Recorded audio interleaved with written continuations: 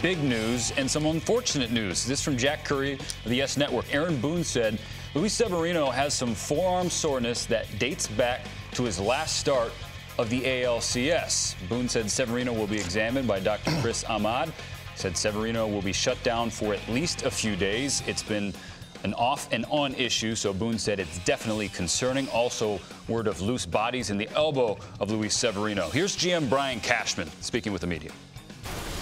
There's an unknown right now.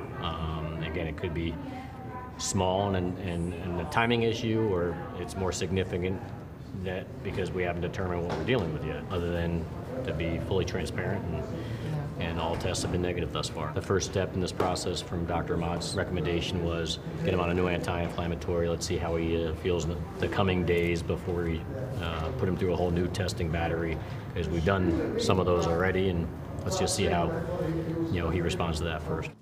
So first and foremost, a bummer for Severino. We hope he's back healthy as soon as possible. This is a guy who missed a ton of time last season. It was a rotator cuff issue. Now, looking at 2020 Yankees, arguably the favorites to win it all.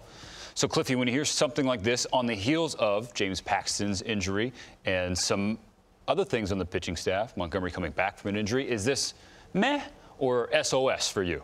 Oh, this is definitely SOS. And you know what? Because I think when you look at the big picture, Bernsey, to get to the World Series, you need depth. I always believe that. You need a lot of guys in camp because you just never know.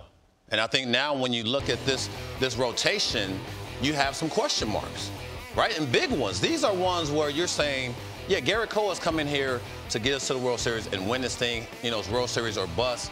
But you need the rest of the crew. You need everybody else doing their job. And if you're going to tell me Severino's going to be out, you're going to tell me that Paxton's going to be out, you're going to tell me these guys are not going to be a part of rotation, how much pressure did you put on that bullpen early in the season?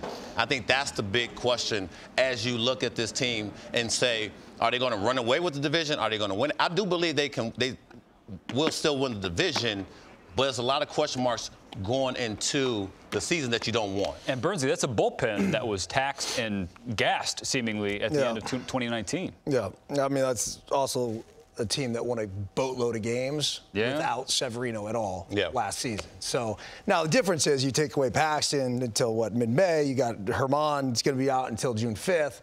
So yeah, some issues. SOS and firing off the flames this early for Cliffy. Hold up, though. I don't think you can repeat what they did last year as far as winning as many games as you're talking about. That's just me. I think, when you look at what guys did and what you're able to get from some of the other guys that filled in, that's the question. You go, well, can you repeat that? Are you capable? I think they're capable, but I don't expect those guys to repeat that.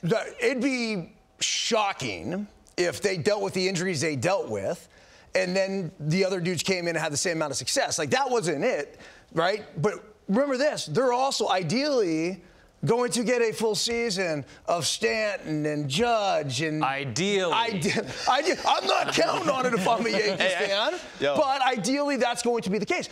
The great thing is, and if you're a Yankees fan, is that this team has proven to be resilient. This team has proven to be, hey, look, the NY logo is greater than any one name that's ever gone through there. They've had some unbelievable Hall of Fame players, right? Yeah. But this team and great organizations are never necessarily dependent on one guy. And they've created a culture there of winning baseball right now, and Aaron Boone's just done a terrific job.